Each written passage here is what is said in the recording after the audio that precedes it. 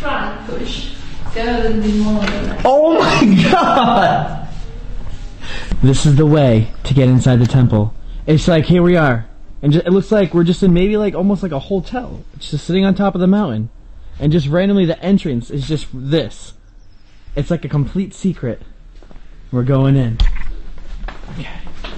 Just remember what you've seen, and now look at how it's gonna be. Like, we just came from the mountains. It's like this hidden way going down, and look at it. Just, you wouldn't expect this. This is like a movie, I swear. This will be like the most craziest movie opportunity I've ever had. You wouldn't even expect this. Right. Here we go. Oh man.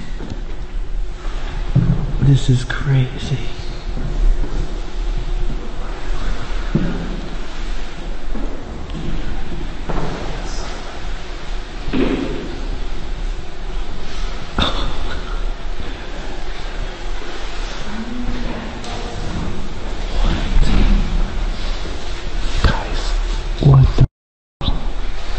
The highest point, spiritual achievement and also technological achievement. And we think that this moment is linked to Atlantis. Yeah. This is so sick. I'm about to have a heart attack right now.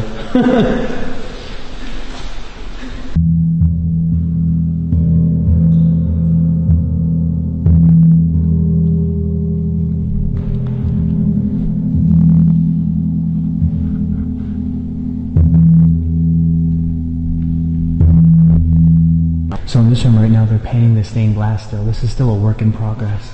Look at this. Now this is a work in progress. They started building this in 1978. They're not even done yet. There's so much art put into it. Like, this is the most coolest thing I've ever seen. And just check out the floor. And every single thing here means something. It's not like they just threw everything here randomly made an art project. It's actually all meaningful.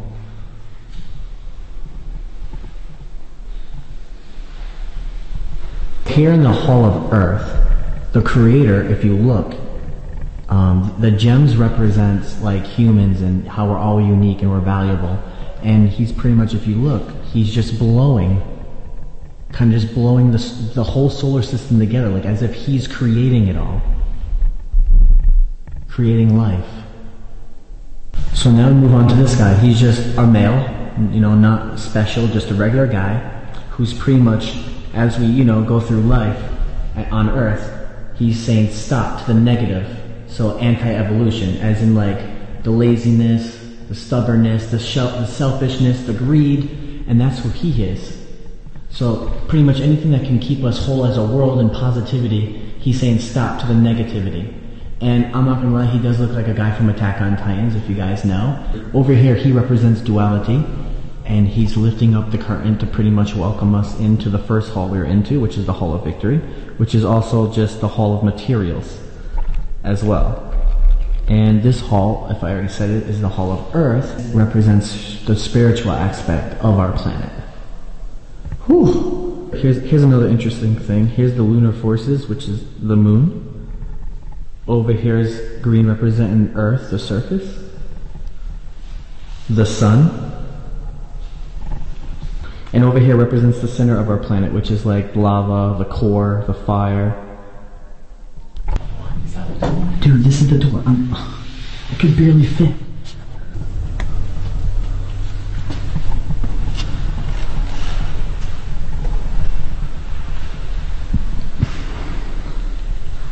It's amazing that we're going through all these sections, and every section represents something to do with life in general in any way. Here's one thing. So every window has an age, and this boy is 0 to 7, and it could be a boy or girl, it doesn't matter. And as you go through the hall in a circle, you get older. Now you're in your teenager times, and then you just keep going. You know, you're just getting older.